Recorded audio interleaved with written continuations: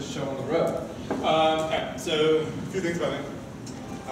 Like there's an introduction slide in a second where it's like my name and stuff, but like first I'm going to tell you all the ways that I'm broken as a person. And so I have this pet peeve of so I run a conference called AWS, and so I deal with a lot of speakers. But one of my pet peeves is when speakers make excuses before they even talk. But the cool thing about the screen is that I don't have presenter notes. So that's fine, that's cool, whatever. But it does mean that I'm going to be about as surprised as the next slide as you are, because there's 200 of them.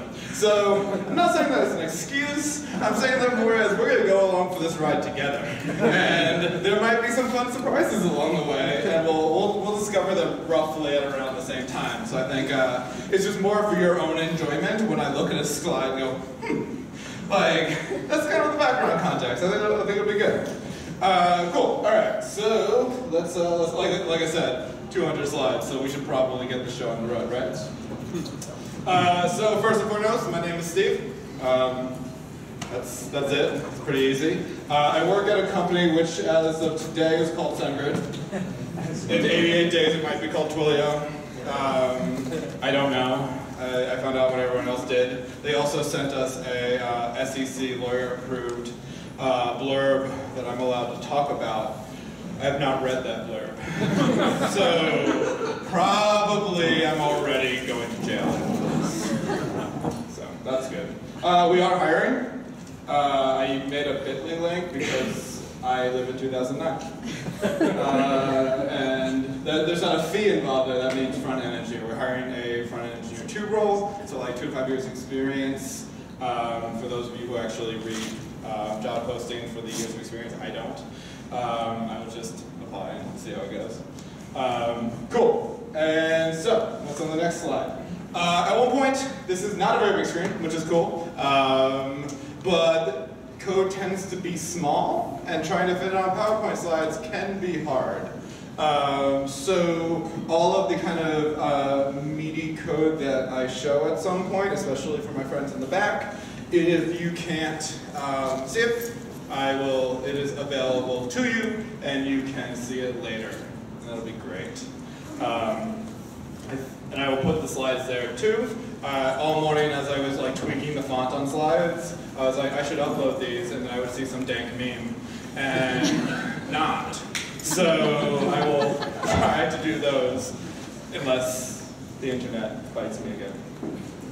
All right. So what are we doing in this talk? We're going to talk about AWS for front-end engineers. So that's, hopefully you got that before you walked in. So we're going to talk a little bit about deploying rich client-side applications and all the fun that comes with that on AWS. And some of this is inspired by what we do at SendGrid right now with our client-side applications, starting from what we did around 18 months ago, and I'll show you how bad that was. To kind of what we do now, and a little bit about what we are kind of like in the process of implementing. That said, like we're going to cover a lot of stuff in a very brief amount of time, especially because I have another talk right after this one.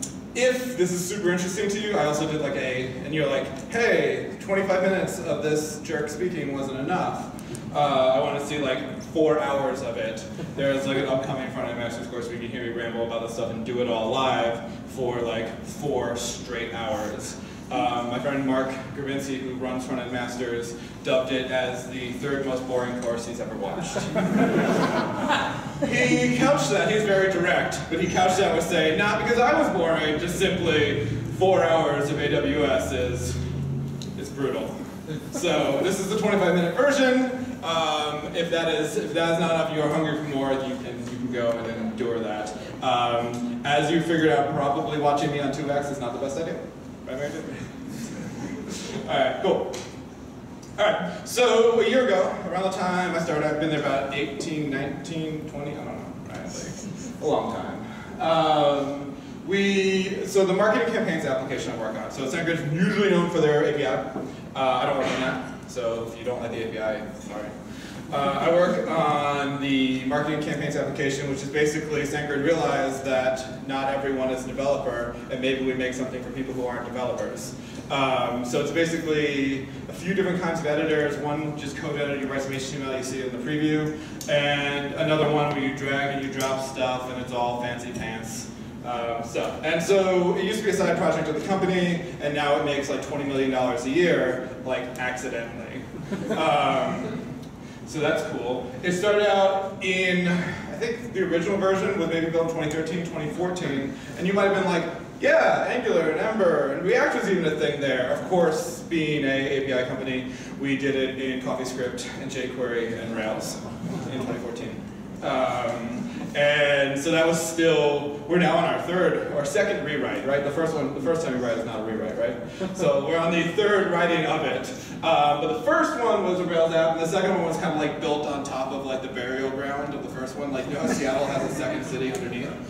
Same basic concept. So it was also a Rails application. That Rails application was located in the city of Chicago. Technically it's MDW, which I guess like is the name of the data center. I assume that's near Chicago. It could have been like farmland in Illinois, but you know, whatever. Which meant that if you were trying to access the application from Bangalore, you had to make it pretty far to get that application, right? And like, we have the metrics. That was about 18% of our user base, right? I think it took about 30 seconds to fully boot up the application if you were on a slow internet connection on the other side of the world, right? Not great. And I told you, like, if you logged in right now, it is a React application. But I told you it was still on top of that older jQuery CoffeeScript application, which meant anytime we wanted to deploy a client-side application, effectively a text file, we had to deploy all of Rails, right? Even though we were barely using any of Rails at that point. So it wasn't great. Next slide, let's see what we got. And that is a picture of the planet, showing you that Chicago is far from other places on the planet.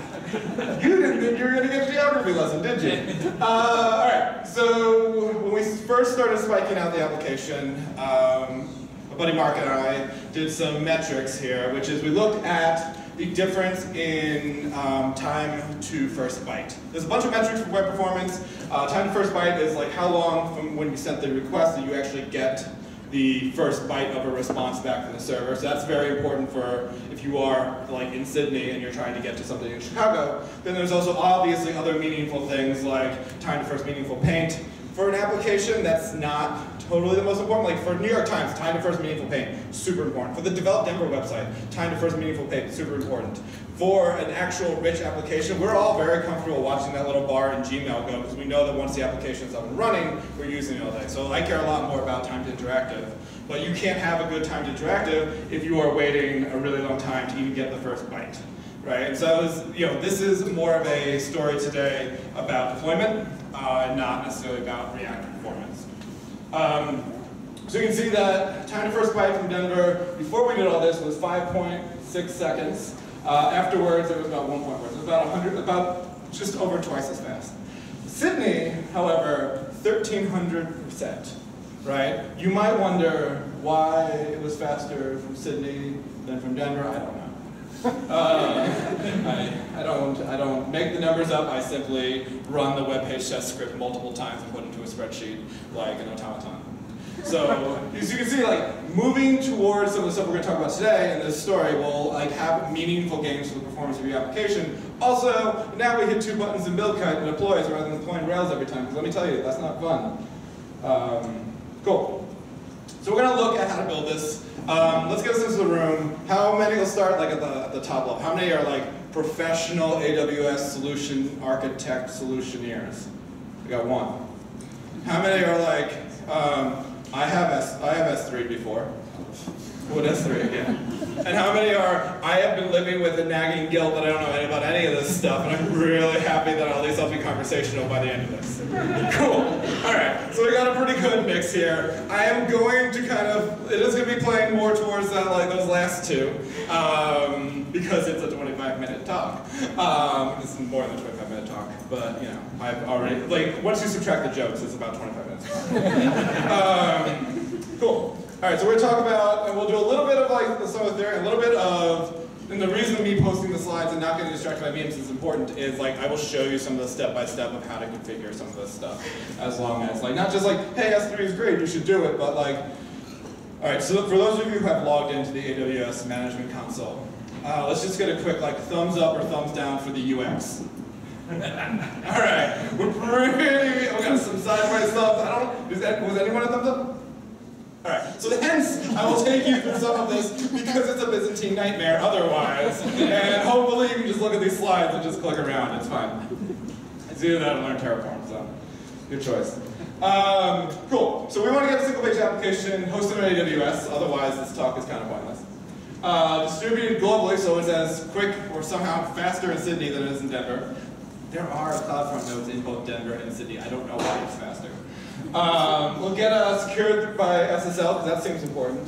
We'll get it automatically deployed to CI/CD, and we'll get it to dynamically respond to requests. That's very vague, and I'll explain it at the end. Because that's the part I'm most excited about. We'll start with like, here's how to put a file in S3, and then we'll get to like, here's how to modify a request in flight at edge nodes on the CDN. It's going to be fun. We're not going to cover servers, because it's for front-end engineers, and we're not going to cover serverless, because those are just two large topics in and of themselves. That second one is kind of not real, but we'll talk about it. Also, serverless is just other people's servers. It is fun. First and foremost, we talk a little bit about user management. I'm not going to drag you through all the fun of creating a user in AWS, but we'll just talk about one or two of the high-level things. Cool, so in AWS it's called IAM, which is Identity, Access, and Management, and I didn't know that until I made this slide. So yeah, basically it's how you manage sub-accounts. I had a meeting yesterday, and one of the who runs our intern program forgot the word for sub-users. She called them babies. So that is the new way that we refer to them at SendGrid, is there are users and babies. So same basic concept, you have a root account and then you have your babies.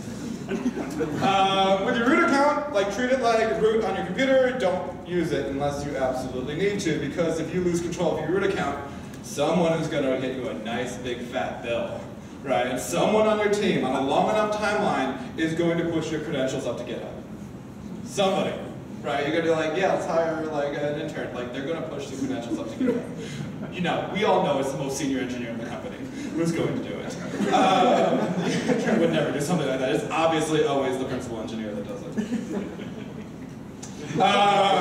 So, principle of least access. With your babies, you want, like most babies, you want to keep them as safe as possible and give them access to as few as things that they shouldn't have, right? Like, that's why we lock the cabinets, we keep the knives away from them, stuff along those lines. So generally speaking, like one of the big kind of like principles here is rather than have one master account that you use for everything, it probably makes more sense to make sub-accounts for absolutely everything that you need. But here's just the kind of TLDR. Turn on multi-factor authentication. I know it's annoying. But you know what's even more annoying? Amazon customer support when someone runs up a $10,000 bill. And then you can make an admin account that is separate from your root account. So you have like some kind of escape hatch that can do all of the stuff that the root account can, right? But you still have one more way to like pull the plug on that if you need to. And then for most other things, you're going to create kind of super limited accounts, right? So if you want, if you're going to deploy your application automatically with CI/CD, maybe you don't give them the admin account that can also like spin up Dynamo databases and mine Bitcoin on EC2, right? Maybe you just say, hey, you can publish a file to this S3 bucket, so on and so forth, right? So generally speaking, we'll actually make a sub-account a little bit, but these are just kind of the important notes on the slide. All right, let's talk about S3. S3 is basically a way to put files in the cloud, right? And obviously I'm a front-end engineer by trade. I believe that front-end engineering is really complicated because of the DOM. But like, it's really very kind of like, takes a lot of the fun away to know at the end of the day it's just a text file that you put. It's like effectively we can SFTP things up like we did like, I did in 2014, don't tell anyone. But like, it is, for all that hard work, it's a text file at the end of the day. And we do need to put that text file on the internet somewhere. So kind of, just kind of some of the terms. In your S3 account, you have these things called buckets, which is a very technical term. Such as a place. You throw stuff in the various buckets. We'll call those objects. You might call them files. You can put stuff in buckets. You can read stuff out of buckets. You can host web pages out of buckets. That seems very useful for our purposes today. It is quote-unquote infinitely scalable. That sounds like marketing bullshit to me. But that is apparently the truth. Files can be as small as 0 bytes, I don't know why, or as large as 5 terabytes, I don't know how. 99.9% availability is what they promise, but Ethereum could build for 1 additional 9. You might be like, that sounds great, that's still 8 hours of outages a year, right? So like, ways you could mitigate that is, Amazon has distinctive regions. You might decide to put your file in multiple regions, and then when one of the regions goes down, you can panic and like put everything into the other one. Or you can just be like cool with like not making money for 8 hours a year. Either one. Let me tell you which one we picked. However, like while it might not always be available, it is built for a lot of 9s. I believe that is 11 9s. Someone wants to count. I'm going to switch the slide before we get a chance. I believe there's 11 9s of like, your file might not be accessible all the time, but it's not going to go anywhere, right? Probably more important if you're storing like medical histories than if it's your JavaScript app that you can totally rebuild from source again. But hey, here we are.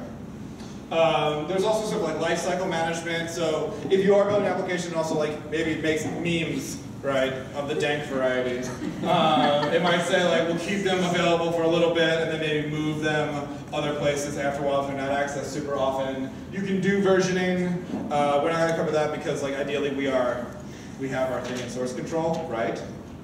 Nod, everyone nod. You can do encryption, which seems a little much for a client-side application, and other fun security things. There's a bunch of different buckets. We're only going to use standard because like we want our application to be as available as possible. But again, if you're storing images or any other kind of file, like let's say it's just simply like a PDF of somebody's like 2008 tax returns, like that's probably not super accessible. Like they're not accessing that regularly. You might want to go for other cheaper options. Standard is the most expensive. Not that any of this is particularly expensive. The other ones are cheaper. Like you'll know it when you need it. Glacier is technically not S3. It's basically they like write it to a disk and then put that disk like in a drawer somewhere and hope that you don't need it. It's very cheap to do that. And if you do, they get very, like it takes a while, right? So standards, for our purposes of deploying a client-side application, the one that we want to use, but there are other options for other fun things you might decide you want to do. It's effectively a key value store. There's a notion of folders, but it's all a lie, right? They're just like file names with slashes in them. Alright, so they'll show them to you as folders in the UI though. It's just a key value store where the key is some kind of path and the value is your file. Neat. Just a few things. This has never bitten me, but I feel responsible and I feel like I should tell you about this. Putting new objects in S3, as soon as you get a 200 response, it means it's in there. However, when you remove or update files, eventually that'll happen. I have never been bit by this, but like theoretically, if you are replacing the same file with the same name, it might take not instant. We use Webpack and we use like fingerprinting on all of our files, so it doesn't really affect us anyway, but it's a thing. And now I've done my due diligence and I've told you about that. Uploading S3 is free, you get charged for storage, you get charged for every time someone requests it. You're like, hey, my app is super popular. We'll talk about how to like make people not request it as much in a little bit. All right, so let's set up some S3. Real quick, in a series of screenshots, we are with arrows. We're going to set up an S3 bucket, we're going to set a policy in the bucket, we're going to configure the bucket to host a static website. Again, that seems important for a JavaScript application. And then we're going to upload a simple React application via the command line. All right, so again, I told you, the Amazon UX is a highway, as life is. So we can create a bucket, we're going to give it a name. You should theoretically name it the name of your URL. I think that matters for when you host it directly out of S3, but not CloudFront. But it's never been the time that I've ever wanted to like question that logic of wisdom and waste time. So let's just assume the rule is that we want to name it whatever the URL is eventually going to be. And you can pick a region. US East 1 is the biggest and most popular and the one that goes down the most, so we'll pick that one. Cool. And we basically, at this point, I'm going to go through all the basic settings because we're going to tweak stuff in a little bit. Cool. Now you have your first brand new bucket. Mine is called mysuperphonewebsite.com. It is definitely an arms race because if you think that the bucket has to be named after the URL, you kind of need to make sure both are available at the same time because those bucket names are unique globally. So if you want to be like, I'm going to make a bucket called test. Probably taken. Like Jeff Bezos is probably taken. But you know, you can try it out. Cool, and then what you could, if you want to go back to your like, basically if you've ever like just dragged a like index.html file into an just an FTP client at all, and then they're like, yeah, it's on the internet. Wasn't that great? You can do that here technically if you want. So I can take this fun HTML file, and that is not an issue code that I'm sharing because it's an HTML file. So if you go looking for that one, I'm sorry. I can put it online if you want, but it's an H1. You go ahead and add the files. You can upload it. All this fun stuff. I just kept hitting next at this point, to be really honest. We want standard, not standard and frequently accessed or anything like that. You can actually change the headers if you want and set all that stuff per file. And now you've got an index.html file in S3. Aren't you glad you came to this talk? I wonder how we do static web hosting. Anyone want to venture a guess which one? Don't ignore the red arrow. Cool. So we open that up and then we turn that one on and we tell it what the index document is. In this case it is index.html. This is some high level stuff, right? And now we have, it is now hosted and we can go ahead and access it, right? There is a thing that we call policies, right? Policies are definitely a lot more important, especially if you're doing server-side programming, which is like, which of those accounts that are not your root account are allowed to access a given thing, right? Generally speaking, we're going to cheat because like we want the world to access our amazing React application. So we're going to just basically say public people can get it. Maybe we don't let them write to the bucket though. That would be bad. You say that like most like exploits are simply like somebody left an S3 bucket completely exposed. Cool. So I'm going to use the policy in a second. This is an example of a policy. The version, like, don't be fancy and be like, I want to use today's date. This is like whatever the last version of Amazon's bucket policies are. This is the most recent version. We have three major important things: the principle, the action, and the resource. What are those? The principle is who can do the thing. Star is everyone, right? Everyone can get something from this bucket, right? So which bucket? If we go back a slide real quick. We can see that it's whatever your bucket name is, and it's all the files in there, and people can get an object from it. They can't write an object, they can't delete objects, because that would be bad, so on and so forth. Right? So you can take that policy, and then you have to know that this button is here, and you can go ahead and paste that bad boy in, and then you get yelled at, this bucket has public access, because again, if you're storing like actual like stuff you shouldn't be sharing on the internet, this is bad. We are trying to deploy a client-side application, so this is our intent, but they make a bunch of stuff orange so that you feel warned about it. Not red, just orange. Cool, and now I have a web page on the internet. Now, once you've gotten the nostalgia of just dragging files from your desktop onto the internet out of your system, you probably want to do this maybe from the command line, right? Right, and so AWS has some mobile tools, and you can configure them, and you put in whatever the credentials are when you made the account. Fun fact that I didn't mention on the account creation stuff is that like you get to see those things once. If you lose them, you have to regenerate them and re-put them everywhere. So like you probably want to capture them somewhere. You might be like, I use my computer for work and for play, or we have multiple accounts. You can configure all this stuff to have, like your default, if you just do AWS configure, will be this. But you can set up like multiple different kinds of accounts for different things, and like pick which one you want to use at a given moment. That you're all not like, yeah, that makes sense, I didn't know that. I literally was changing environment variables like an animal. Anything you can do in that Byzantine UX you can also do from the command line, which is equally as hard to grok. So that's cool. We can ls everything in our bucket, and so this is after a few deploys, where you see we have the Webpack fingerprint stuff, we have some pictures of prints, because why wouldn't you? So on and so forth. That's not our real bucket. There's no secret pictures of prints, I promise you. This is a command for copying, in this case, if you're using something like, does create React app make a build directory or dist directory? I don't remember. Build, oh well. If it did make a dist directory, this would move the entire dist directory out. I wrote my own Webpack, so that we use the dist directory. But you can change that dist to build, and it would theoretically go ahead and take everything in that directory and go ahead and upload it to S3. And so now, every time you've built your application, you want to deploy it, you maybe make this just an npm script. So I could do it like this, I could do yarn run build, you go and upload it, or you can do like a deploy script, where you just take that same command line thing, and you put it in there, and now you just use yarn run deploy, and it will build it and deploy it. And you get in there, you're still doing it from your machine rather than off of master, but whatever. So the question is, this will work if they just go to mysuperphonewebsite.com. But it won't work if they go to like /notes/3.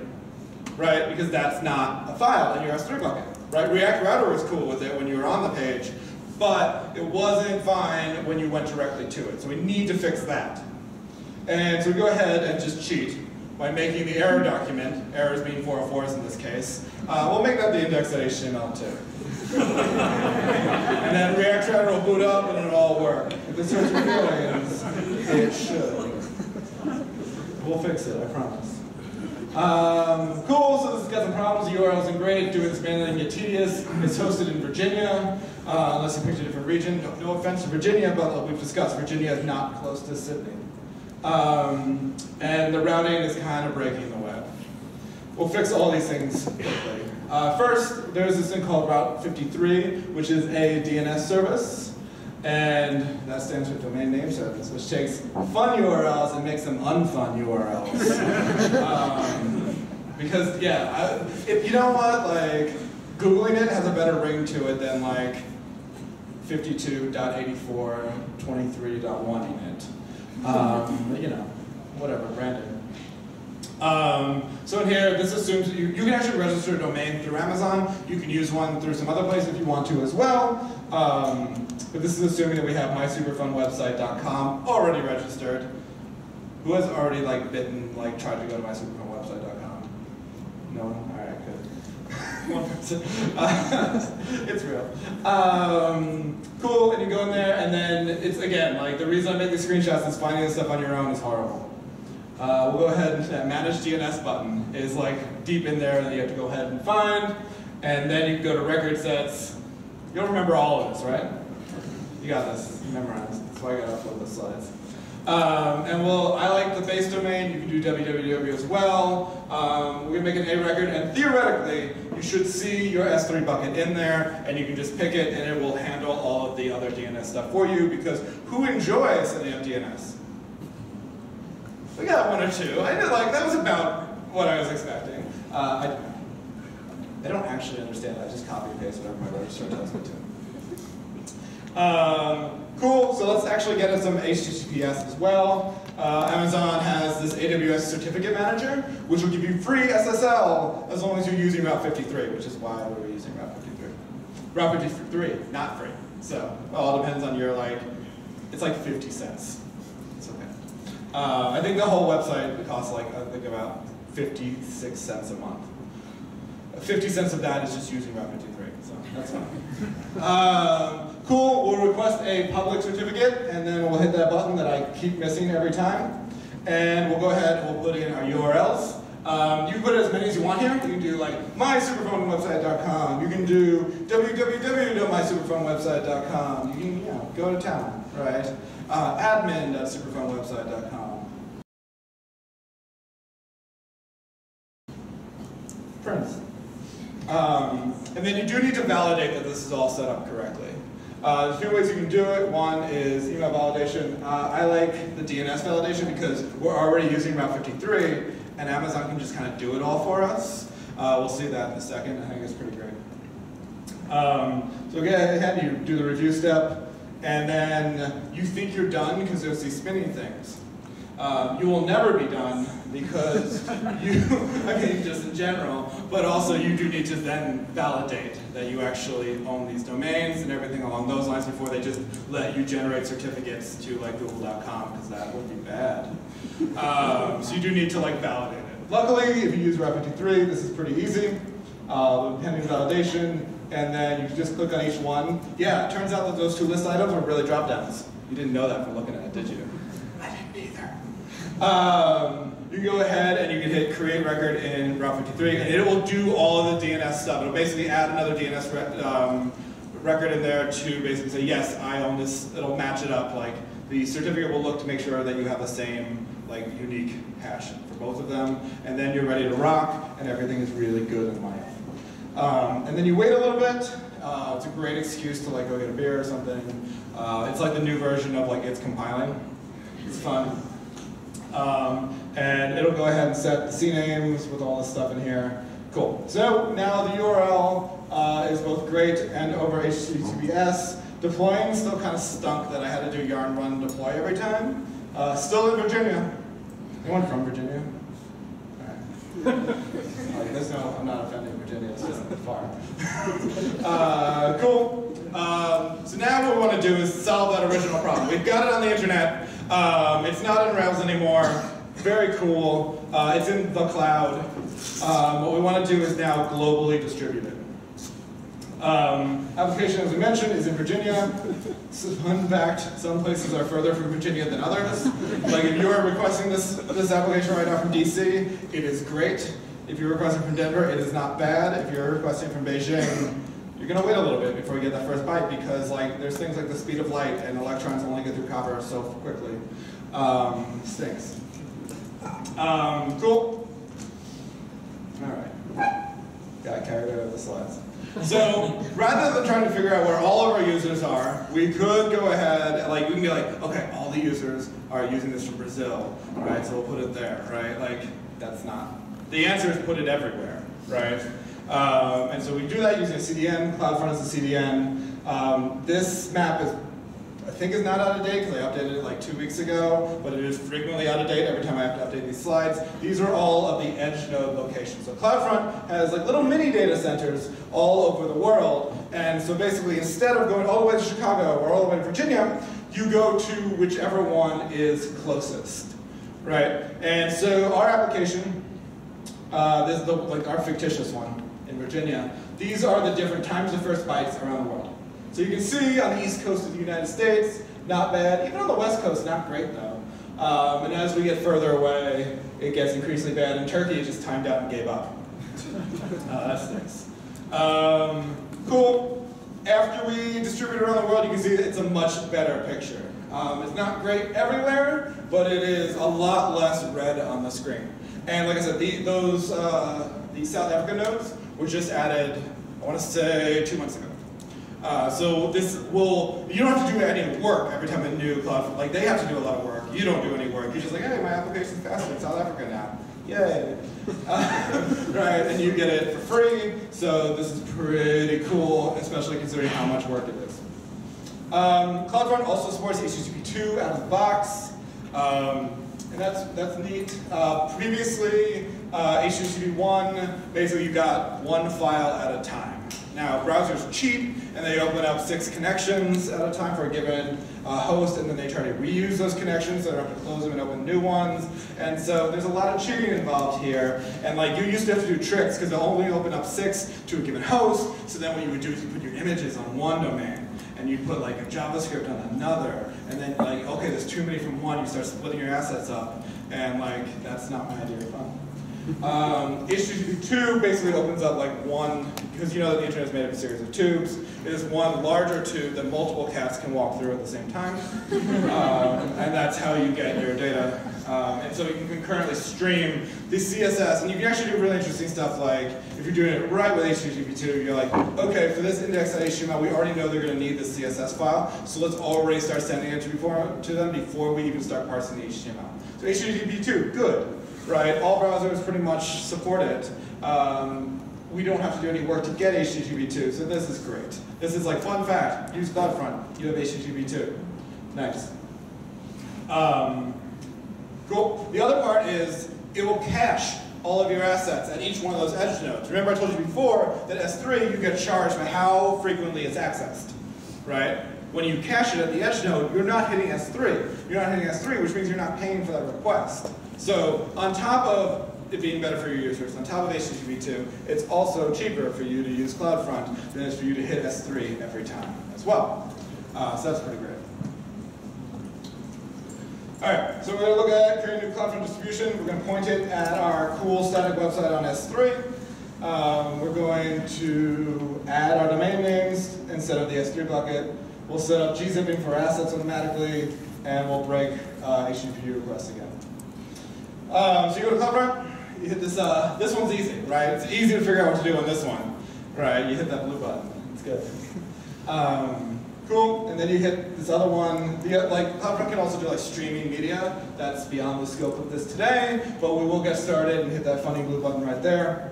We're going to paste in the so before we registered that nice domain name with Route 53, we got this really gross one. mysuperfunwebsite.com.s3-website-useast1.amazonaws.com. Don't ask me how I remember that. And we'll point it to that way. So now they go to CloudFront. CloudFront goes to that statically hosted website that we had earlier, but it will cache it on the way out. So once that edge node has gotten it once, then you are better off, right? It won't go get it again. This is actually good too, because if theoretically CloudFront is globally distributed, if S3 and US East 1 goes down and an edge node has it already, right? That South African edge node has it, we won't be affected by the outage. We can't deploy again, right? Because we won't be able to we'll still be down. Well, the application will theoretically still be responsive to users, which means we kind of get a little bit of multi-region for free, but we should still set up multi-region. We'll compress objects automatically. That will just gzip everything. I don't know why you wouldn't want to turn that to yes, because gzipping makes stuff smaller. Cool, and then we'll put in the alternate domain names, C names, which will be the ones we registered earlier. All right, very cool. The default root object will be index.html, just like it was in our S3 bucket. And then it takes forever. Go home. Right, if you watch CloudFront never distributes or something like that, so I don't know what it says. Secretly it'll start because it's distributed. Turns out it takes time to distribute something around the world. It'll theoretically work before that happens, but every time you make a change, you will watch this winner go forever. My buddy Steven likes to say CloudFront puts the eventual in eventual consistency. Cool. We will update that DNS real quick because you still point, if they go to mysuperfunwebsite.com, they're not getting the CloudFront version yet, which stinks. They're still getting the S3 version. So you're like, I did all this work. They're still going to Virginia for it until you just point the domain name. You should be able, in the dropdown, to see the CloudFront thing. If you go and do this and you get really excited and then you don't see it there, please don't panic. I was surprised the first time it was actually there. Like everything in CloudFront, it takes forever. So if you set the CloudFront distribution, you run over at Route 53 to pick it from the drop-down menu, it probably won't be there. You can just paste in the URL, it's fine. I didn't know that it would ever show up until I went back to change it one day. And I was like, oh, it's there. Neat. Cool, and you can do the same thing for the www as well. So some headers. CloudFront, by definition, will discard all of your headers. You're like, why would it do this? Because it's caching, right? Those headers could mean something, and the requests could be different, right? So if there are headers that are important for your application, you do need to whitelist them, right? If you do not whitelist them, they'll be thrown in the garbage can. That said, don't whitelist headers you don't need, because that's a new cache every time, right? You want to cache as much as possible, so you whitelist as few headers as you can get away with. Right, as many as you need, as few as you can get away with. If, however, you want, CloudFront will actually add a few extra bonus ones that you can whitelist. So this is pretty cool. It'll tell you if okay, it's a mobile app or a desktop application based probably on the user agent string, I'm assuming. So theoretically, you could get very fancy at some point and serve smaller images to mobile clients, because user agent sniffing has never bitten anyone. But yeah, so you can do some cool stuff. It'll actually add in a whole bunch of like different data that you can theoretically do stuff with.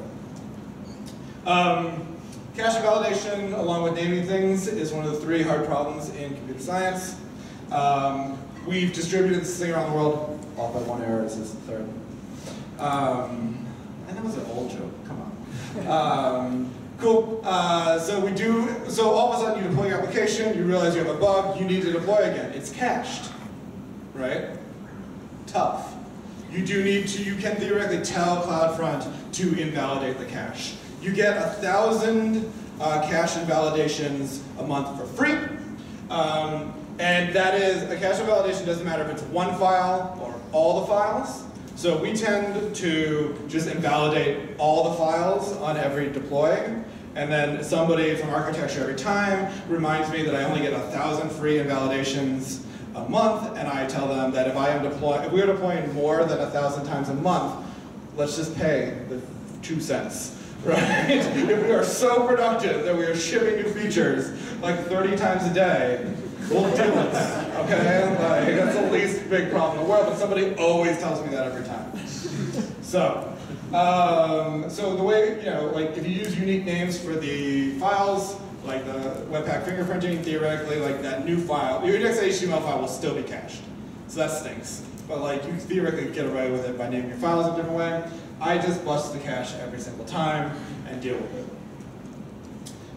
Cool. So we can set up some CI/CD process. I'm not going to go too deep into this because I'm going to show you how to create a sub-user. I'm going to go too deep into this because like you might not be using Travis. I chose Travis because it's free for open source. We don't use Travis in SendGrid. We used to use Jenkins. We now use BuildKite. But it's the same basic idea. Cool. So we're going to set up a user. We're going to add it in. So this is back to those sub-users, our babies, as we mentioned earlier. And so we can go ahead and create a new sub-user, and we probably want to give it a new policy. In this case, you can choose a service. I'm going to choose CloudFront, or S3 that can write to S3, and we need to invalidate CloudFront caches. So the only 2 things we should be able to do.